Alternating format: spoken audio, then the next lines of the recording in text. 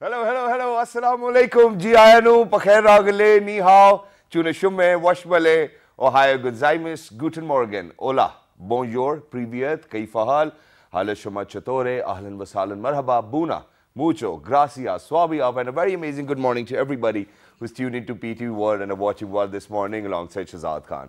Ladies and gentlemen, today is Monday and we are going to get started after Eid and Independence Day as well. And I think that for everybody, it might be a little difficult to get back into routine.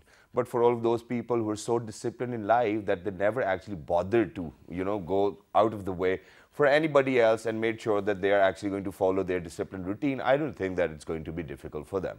But other than that, I think that a lot of kids are actually going to school today. So the schools have opened up after summer vacations.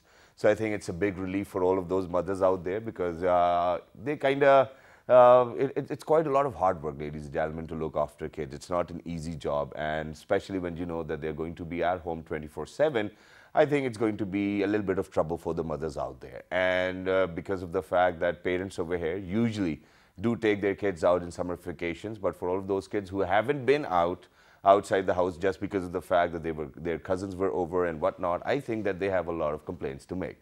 But other than that, for all of those mothers, thank you very much for looking after your kids. And it's about time that there are a few students who are going into newer grades as well. There are a few students who are actually coming back to the same class after summer vacations. It's because of the variation in the system of schools as well.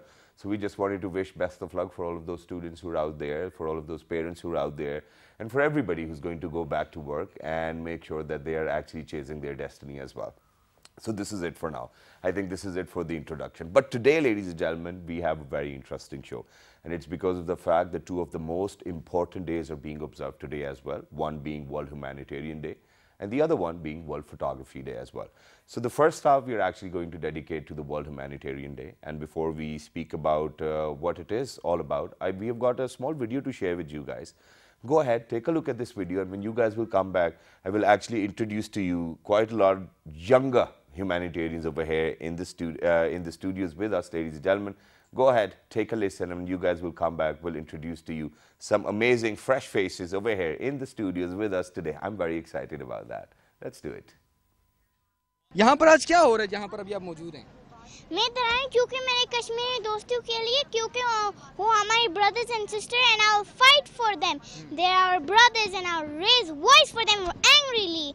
Modi को मैं ललकारी थी और मैं बहुत गुस्सा हूँ उसके साथ. I'm not afraid of him. I'm brave. I have the power of Iman and I'll do anything to defeat him. This is our time to stand and raise voice for Kashmir. MashaAllah, Jazakallah. Ladies and gentlemen, if a country has got some amazing humanitarians of such sort, I think that we really do not have to be bothered about anything other than what we really need to teach our kids as well. But this lady, particularly this kid, this young amazing daughter of the soil has actually made a point. And there's one more thing which I wanted to mention, and that is that may it be, Independence Day, may it be any other holiday, may it be Eid, whatnot. What I witnessed throughout this week, the past week, I think I'm very proud of the entire Pakistani nation, and it's because of the fact that everybody stood together, for all of those celebrities, for all of those politicians, for all of those spokespersons, for all of those anchor persons. Everybody from every walk of life made sure that they're going to be on one page if anybody is actually going to raise their voice against Kashmir. And I think that for all of those Pakistanis who've made sure that they're going to make a point on the democratic front as well, thank you very much for doing that. I think everybody needs to play their role. These young humanitarians are going to play their role too as well. But other than that, speaking about World Humanitarian Day, ladies and gentlemen, it is actually observed to commemorate the services of one gentleman and his 21 people within his team as well. His name was Sergio as well. And ladies and gentlemen, he kind of put in quite a lot of effort to make sure that, people, where there are areas where there is war, obviously there are repercussions. People do not get to eat food. People are dying. There are disease outbreaks as well. There are so many other problems. So the whole concept of observing this World Humanitarian Day is to actually look after people.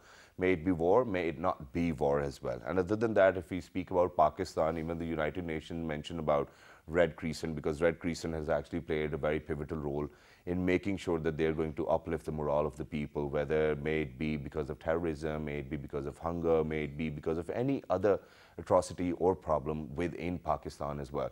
So I think that we really need to take out a minute and thank all of those people who've rendered their services in the name of our country as well. And we can definitely not forget Mr. Abdul Sattar Eidi, who was the one who I mean, I do not actually have words to explain the kind of life he's actually gone through as well. He was a very simple guy, and he made sure that he's actually going to create a network of ambulances, which is going to be the largest in the world with 700 ambulances. I think all of these people, all of those NGOs, you know, people individually helping other people, we really need to appreciate all of them, and this is all about World Humanitarian Day. And then at the same time, obviously, we cannot forget about Kashmir. Kashmir is just like our heart to us, and for all of those Kashmiri brethren, we are definitely trying our level best on the democratic front, on the political front, on every way possible for all the Pakistanis out there, and Kashmir will definitely be a part of Pakistan, inshallah. But without any further ado, these little cute, amazing humanitarians are over here in the studios. Without any further ado, I'm going to introduce them to you, ladies and gentlemen. On my right-hand side, I've been joined by a very tiny, cute little girl, and she's none other than Miss Laiba Khan. She's a student in international grammar, and she's in grade 2. Hello, assalamu alaikum, how are you? I'm fine. Thank you very much for joining us. Sange, khairam, barobar? Ow. Oh, that's great. So, you know, just I only know a little bit of Pashto, and that's all I can ask, but I'm going to try further as well. I'll try to learn more Pashto, ladies and gentlemen. But alongside Laiba, ladies and gentlemen, we have been joined by Savera Adnan. She's a student of grade 6. Hello, Savera. Assalamu alaikum. How are you? I'm fine. Thank you very much for joining us. It's wonderful to have you. And last but not the least, ladies and gentlemen, very amazing, very pretty looking lady is over here in the studio with us. She's just 7 years old and she's in grade 3. She's none other than Miss Samaira Adnan. Hello, Samaira. Assalamu alaikum. How are you? I'm fine. Thank you very much for joining us. It's wonderful to have you. Okay, so I'm going to get my conversation started with you, Laiba.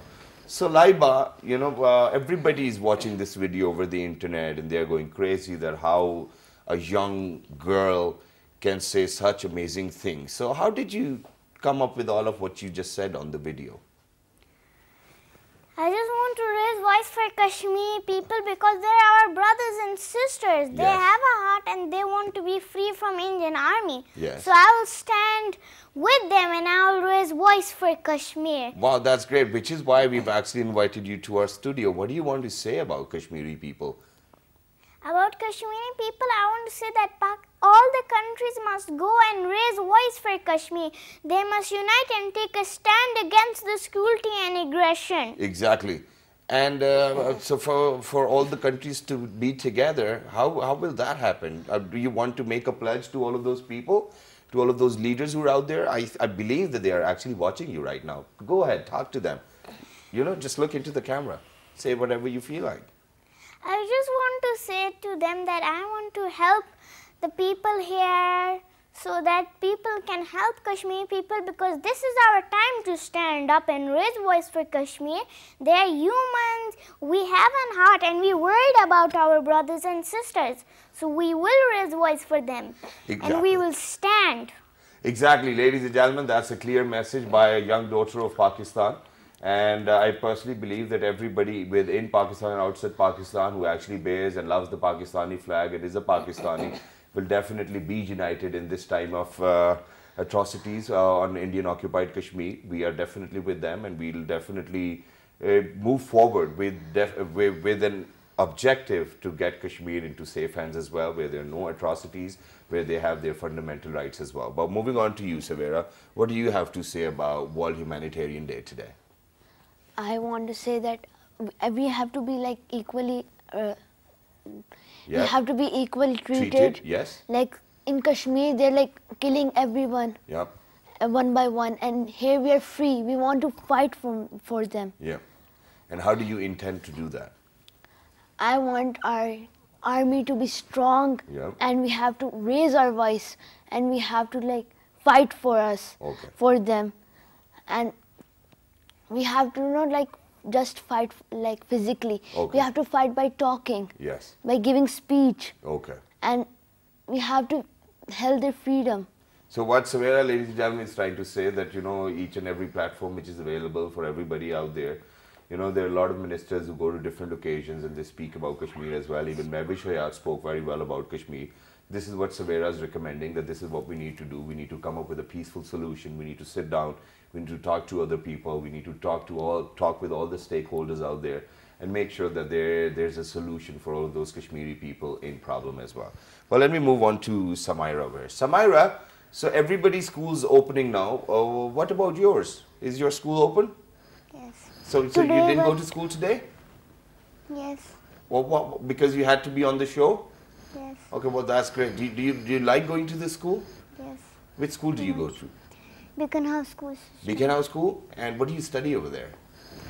I will study maths. Maths? Science? Which subject do you like the most? Maths. Maths? Okay, I hated maths, ladies and gentlemen, but it's perfectly alright. That's not a problem. But what about you, Laiba? So, other than Kashmir and you raising your voice for Kashmir, who is Laiba? Okay, I want to know Laiba. Who is Laiba? Laiba, I'm a child ambassador of Pakistan, the first child ambassador of Pakistan, the youngest. Okay. And I have the power of words. I use it for good to raise voice for Kashmir. Yeah, that's great. So this is Laiba. So what does Laiba want to be when Laiba grows up? I want to be a doctor with the leader, a greatest leader. So you want to be a doctor and a leader. Yeah. So I believe that you're actually following the footsteps of the President of Pakistan, Dr. Arif Alvi. He's a doctor and he's a leader and he's the President of the country. Do you want to be like him? Yeah, but I also want to be like Imran Khan. Imran Khan is the greatest leader in this world. Wow, yeah. Why do you love Imran Khan? Because he keeps Pakistan safe. Yeah. And so am I. I'm going to follow his footsteps with Hazrat Muhammad Sallallahu Alaihi Wasallam and Allah. Wow, it's just great. But who teaches you all of this stuff? Does it come to you naturally? Or somebody's teaching you constantly? Does your parents tell you that, you know, this is something, Laiba, you're capable of and you need to do this? I just learn it by myself. For Allah, I do it. Because I love Allah and I will do anything for Allah. Wow, it's just superb. So, Savera, let me move to you. So, after watching her video and after watching her speak, I think that she's a brilliant kid. MashaAllah, nazar na lagaye, bilkul bhi sakha dena aapne jaane se pehle. It's very important. What do you think that the parents actually need to tell their kids while they're growing up? And what do you think that you might have missed out on? I think they must like tell the children what they want to listen. Okay. Instead of weapons and like horror things, spooky things, and about like fighting. Yep. So they must be like learned in order, Okay. in alphabetical order kind Okay. of. So what you're trying to say is that the kids actually need to learn, they really need to stay away from negativity, they really do not need to see all of that news which is going on all over the world. All they need is probably Powerpuff Girls and a few dolls and yes, a good book to read as well. Samaira, do you read books? Yes. Which book did you read last time? Snow White? Last time, Snow White? No, which book did you read? randomly. Huh? Randomly. Can you tell me what she's saying? Princess book. Princess book, okay. So, okay, randomly, that's what you're trying to say. I'm sorry that I couldn't get it because she's speaking very, you know, I mean, it's hard for me to listen. But ladies and gentlemen, you know, as a matter of fact, I believe that these kids are actually the future of Pakistan. And it brings me quite a lot of joy by just sharing this particular perspective that imagine that all of these amazing young women over here, young girls in the studios are actually destined to do something great for Pakistan.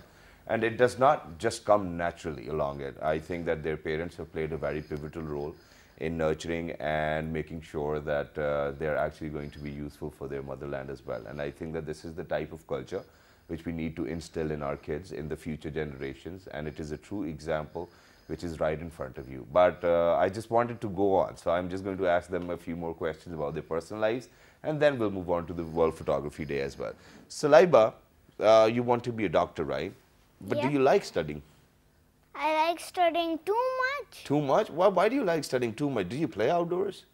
No, I don't play outdoors. Why? Playing outdoors is important as well, no?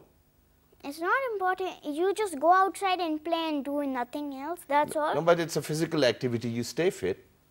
Really? Do you like any sport? Do you like cricket, badminton, any sport?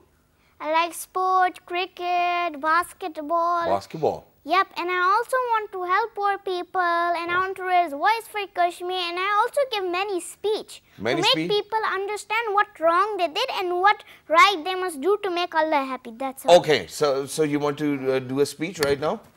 Are you ready? Yeah. Do you want to stand up? Okay, stand up then. Let's. Okay, ladies and gentlemen, we're going to give this little angel. For how long do you want to speak? A minute or 2 minutes? 1 minute. 1 minute. Okay, your minute starts now. Go ahead. Bismillah. Bismillahirrahmanirrahim. Today I have a speech for Kashmir people, that Kashmir people, don't you worry, you're not alone. We are with you and we will stand beside you. Together we will face everything. And remember, we are your first child ambassador who loves you the most. Yeah. And we are living in your heart. Allah will help you there, and soon, inshallah, you will be liberated from Indian army. Wow. Do you want to say something else? That's all I wanted to. Thank you very much. That was great, Laiba. And a big round of applause for you too as well. And everybody out there appreciates you, my team, my producers. Everybody's in love with you because of the fact that you've got that courage. As a kid, I believe that it's very hard to understand the kind of problems they might be going through. And you have that a complete understanding of what the problem is. It's just perfect, and it amazes me to a greater extent as well. And I would definitely want to be in conversation with your mother and father, who are over here in the studios, by the way. So I'm just going to ask them a question from here. So, कैसे सिखाया इसको ये सारा कुछ, या naturally इसने adopt किया? Well, to be quite honest, she has this. हम कैमरा पैन कर सकते हैं इनके ऊपर जैसे ही, just to give them a look. Okay. First of all, actually, she has this thing from the beginning. Okay. Everything interests her. Okay. And then whenever she watches something, she asks. She has a curiosity. All right. All right. So ladies and gentlemen, she had this curiosity to herself, and she kept on asking questions. That's what her father is saying, and here she is. She's all ready to even fight for Kashmir. Are you ready to fight for Kashmir? I am sure do. Okay, she is. She is. But that's just great. So, but Savera, towards the end, before I wrap up this segment as well, what do you want to say to people who are out there? How do you want to help the community yourself? I want to say that I want to say to Kashmir people that we are with you, and one day we'll become a country. Well, that's great. But other than that, what do you want to do for all those Pakistani people we have over here already? I want to fight hard. Yep. And I want to be the best woman I could be. Wow, that's great. I want to try my best. I think that's wonderful. And what about you, Samira? What do you want to do when you grow up? Do you want to be a teacher? Do you want to be a doctor? What do you want to be? Doctor. You want to be a doctor as well? Well, that's great. So I'm just going to wish you best of luck. Okay, best of luck. Best of luck. Best of luck. Thank you very much for joining us. And ladies and gentlemen, without a doubt, it was one of the most amazing days of my life, because I got to see these amazing angels over here in the studios with the passion and with a heart which is full of love for their country, and not just for their country, but for humanity as well. And this is the kind of generations we need so that Pakistan can actually be on the right track as well. And may Pakistan prosper, ladies and gentlemen, and may all the pains and agony which Kashmiris are going through, may it end very soon as well. And for all those people who are out there, I'm just going to pledge you that if there's anything possible within your own capacity as an individual, please make sure to do that, so that their pain and agony goes away as well. With that, we're going to go towards a short break. Don't go anywhere, because when we guys will come back, we're actually going to talk about World Photography Day and the wonders photographers has done for Pakistan and for the rest of the world. Let's do it. Good morning. Thank you very much.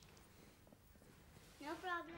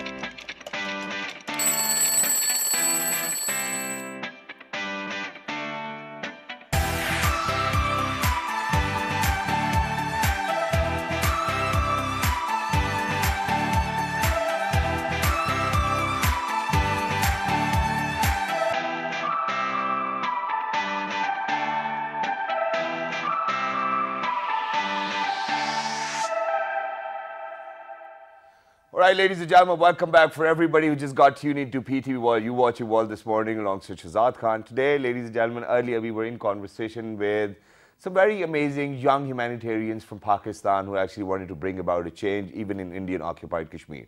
And I loved every bit of it, and it's because of the fact that it was coming straight from the heart.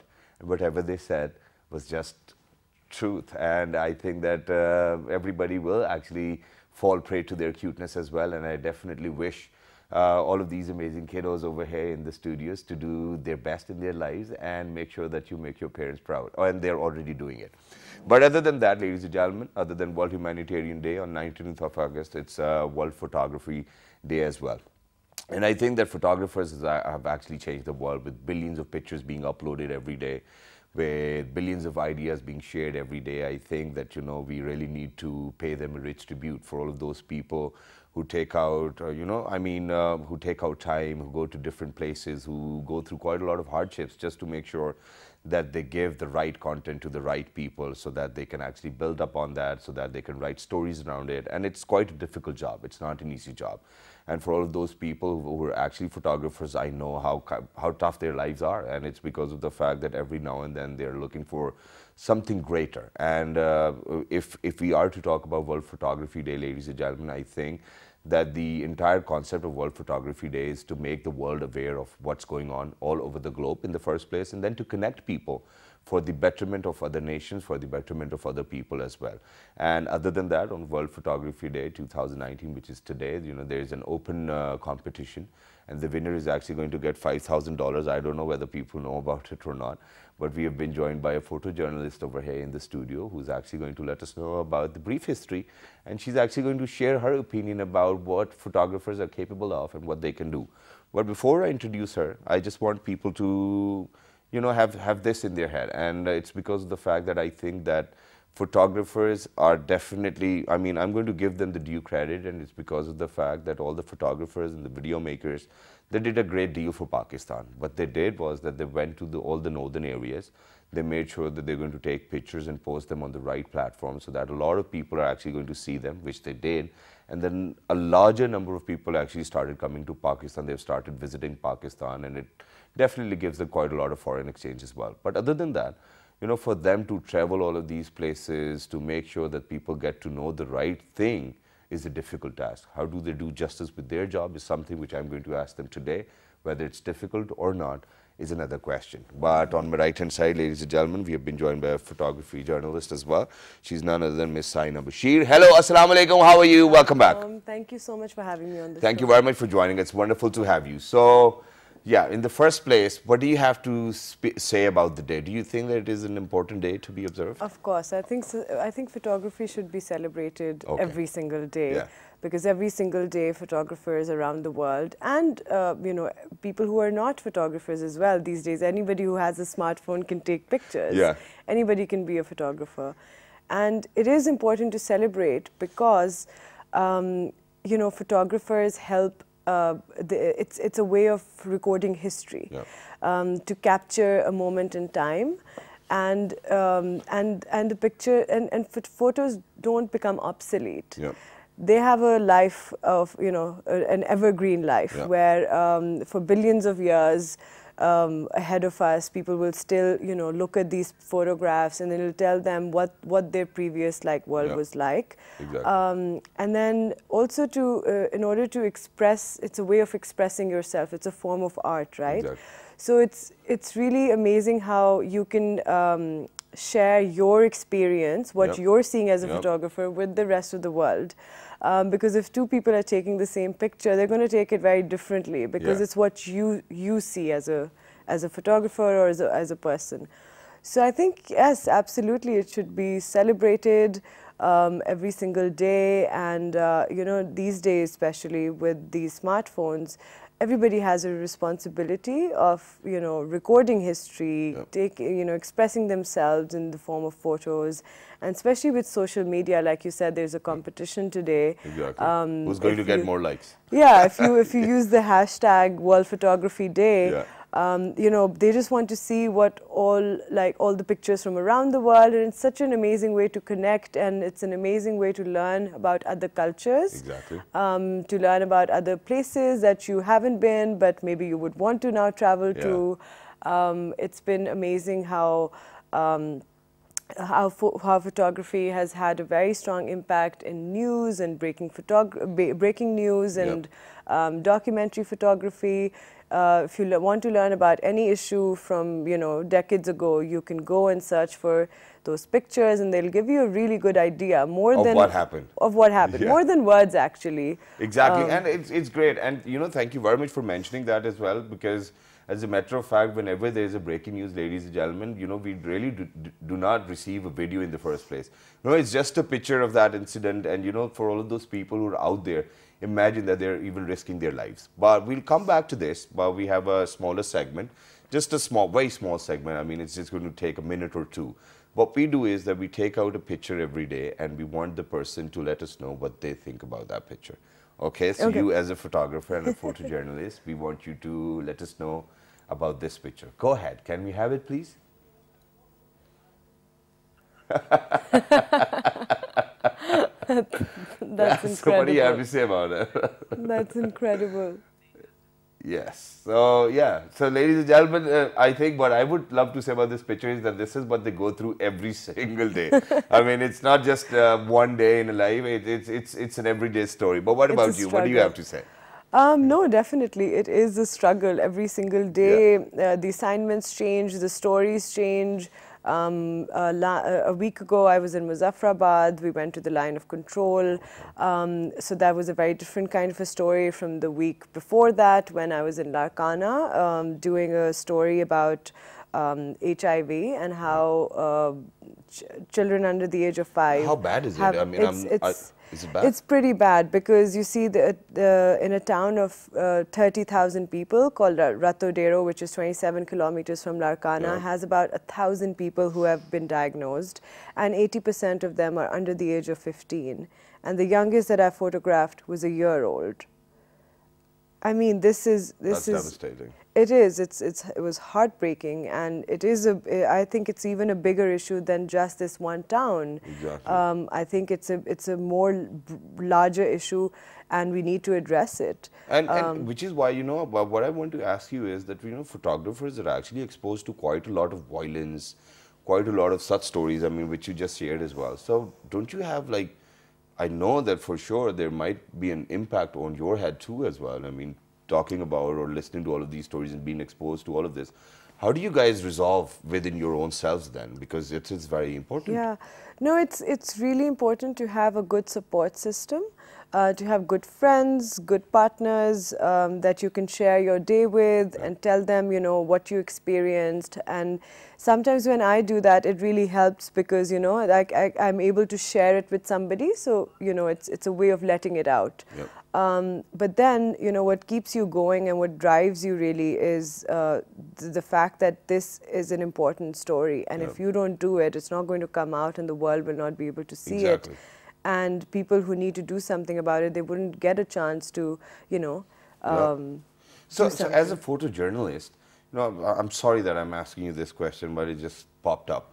So, you know, when you're exposed to so many things, you know, at times when you sleep at night, you know, do you get those images back in your, I do not want to call them nightmares, but I mean, okay, if it was something beautiful, a dream, do you see all of this as well? Because everybody's got a photographic memory. Right. So how do you overcome all of those things? Yeah, I mean, it's difficult. I know it's tough. I mean, it depends on the, you know, the story. The first night I feel like is always tough. After I'm done shooting and I come back and I'm alone, that's when you really process it. Yeah. A lot of times when you're photographing, you're just doing your work, so it, you know, the impact comes later when you're done with it, and then you think about what you just photographed.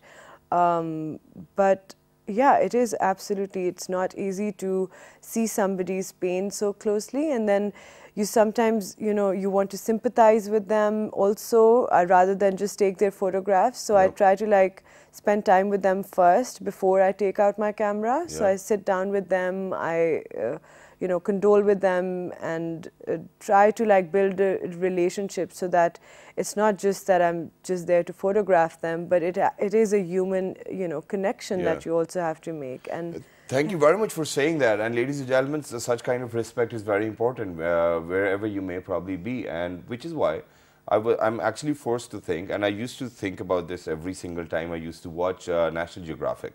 Because what I could see was that, you know, there, you know, a lion's actually out on a hunt, and, you know, there are photographers sitting, they're taking pictures, but nobody's stopping anything. So this is one thing I used to think as a kid, but now, you know, while we are in conversation with you and I've got a chance, so I'm going to ask you this question. When you see such atrocities happening, I mean, obviously not about Nat Geo, but you're at a situation where there's war going on, where there are killings, where there are problems. So you as a photographer, don't you at times feel like stopping all of that? And you are over there within that particular situation. How do you guys operate with all of that? Well, it depends whether you can really do something to stop it or not, right? That's one thing. I mean, if what we've taught is that, you know, if somebody is in trouble, you help them first. If they need to go to a hospital, even if you've taken the photographs, the next thing you need to do is take them to a hospital. You can't just leave them there. There have been photographers that had their Pulitzers have been taken away from them because they didn't follow these kind of ethics. So that's really important. And then, you know, if you can't really resolve the issue, what you can do is document it to the best of your ability so that the world can see it. And that happened in Vietnam War also. You know, the US backed out, and there was, you know, put an end to the war because of all the images that were coming out of Vietnam that the American public was not aware of, those war atrocities. So it's really important to And it's great. And how many times do you actually feel like writing a caption underneath the picture as well? Because, you know, you take a picture, you know that, you know, it's going to tell the story, or, you know, it's going to do the job. And then half of the time you might think that, you know, okay, I can write this probably. But photojournalism, I don't think that you can actually write something. Or can you? We can.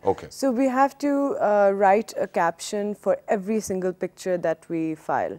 And it's the same 5 W's of journalism: what, where, when, how, and so we have to like put the date, the location, explain exactly what's happening. If the person posed for the portrait, you have to write that this is a posed portrait and not a natural photograph. So it's very detailed. You have to add captions. So everybody needs to know what this is before you print the picture. And it holds the photographer responsible as well, because they, you know, they need to be very careful that they can't misreport something, you know. Which is why, you know, that was my next question. So, you know, while being on television, you know, you come across so many people, you know, whether they are on television or not. But especially for people who are on television, we have seen, even with the private channels, I'm not accusing anybody, and I'm not saying that, you know, it's the Pakistani channels or any other channel. But what I'm saying is, what I'm trying to imply over here is that I've seen a lot of people change the agenda totally and maneuver it around. And I've seen a lot of journalists do that for the best interest of themselves, or probably in the best interest of the country, or however it may be operating. But since I am a guy from the entertainment industry, so I am really not into that business. But this is something which I want to ask. Have you ever done that? No. No. Have you seen people doing that? Absolutely. And I don't think they're journalists. Okay. So what do you say to them when you see that, you know, people are actually twisting stories? I mean, that's just morally and ethically wrong. It's like lying. It's like cheating, right? Or stealing even. So a journalist is not supposed to do that. You have to remain objective. You have to follow a certain kind of ethics. You know, working in Pakistan, when I work on stories such as, you know, in the red light district or on transgender, or various other stories, a lot of times I've been asked to pay them. And the fixers that I work with, you know, they always tell me, we can just give them a little bit of money and we can still get our story, and I refuse every time. And they said, nobody's going to find out because it's just you and me over here. So even if you do pay, I'm not going to tell anyone. And I said, no, I just cannot do it because I'm going to lose my job. That'll be the end of my career. Because that's how I've been trained in the US. Over there, you have to follow a very strict code of ethic, which I think is not the case in Pakistan. I think you can get away with a lot over here. I think that's also because we don't have good journalism institutes. Exactly. So a lot of the journalists who call themselves journalists do not even have the formal training to be in their profession. And this is how it is in Pakistan, unfortunately, ladies and gentlemen. And I think that we are actually on the road towards fixing all of these things. And inshallah, you know, because we have got people like Saina over here, you know, graduated from abroad as well, we've learned journalism, and they are here to share their experiences. It's great. But how do you think that, for example, for all of those people who've actually hired you for the kind of services you provide, and then they have their own particular agenda, which you think and which you know that is not the right agenda, are you going to go for that job, or are you actually going to refuse? What are you going to do? So I work for foreign media outlets, and I don't particularly feel like they do have an agenda. Most of the wire agencies, they just need the photos, and you know, that's it. Or for like publications like the New York Times or the Daily Telegraph, I am just taking pictures to support the article a lot of times. So I don't have anything to do with, you know, the agenda or whatever, but I don't feel like there is one, because they do like all sorts of stories, and I haven't come across a story so far that I just thought was, you know, unethical to do. If I do come across, then I might, you know, turn down the assignment. All right, but well, that's great, and thank you very much for being so honest. And towards the end, I just want you to say a few words to all of those people who you think are not doing the right job. So whatever you think is right, go ahead, say it to them. Camera's all yours. They have such a huge responsibility. Because they're on TV, they are addressing millions of people in the world, and they need to be very careful about what they say and how they say it, because there's somebody out there who can take that message very negatively, and it could really harm people as well, and sort of spark like something that shouldn't, you know, be out there.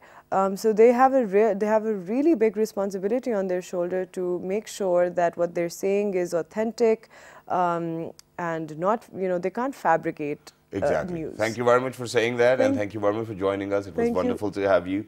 So for everybody who's out there, ladies and gentlemen, I believe that it is everybody's responsibility to make sure that the kind of work they're doing, or the kind of jobs they're involved with, that they're given their 100%. And they move in the right direction, and they do not have any negativity to think about. So please make sure, it's a pledge to all of those Pakistanis out there. We have started to bother about a lot of other things. We are taking anxiety and depression seriously, which I believe is the right thing to do. And I think that for all of those people who are out there raising their voice about all of these different concerns which we have, it's a wonderful thing to do. And believe me that, you know, tonight when I'm actually going to be on my bed before sleeping, I'm going to think about my show today, because these young humanitarians made my day in the first place. And if these brave and young hearts can actually think of so much greater things to do in life, I think that it's going to be a lesson for everybody who's so old, just like me, to do something wonderful for their country, and it's never too late. Thank you very much, Saina, for being with us. And for everybody who's out there, please make sure to write to us on our Facebook page, which is with the name of World This Morning. On Twitter, it's World This Morning without a G. On Dailymotion, YouTube, it's World This Morning. The Instagram page is World_This Morning. The repeat's going to be at 11 p.m. tonight. Till the next time, 1, 2, 3. Good morning. Have a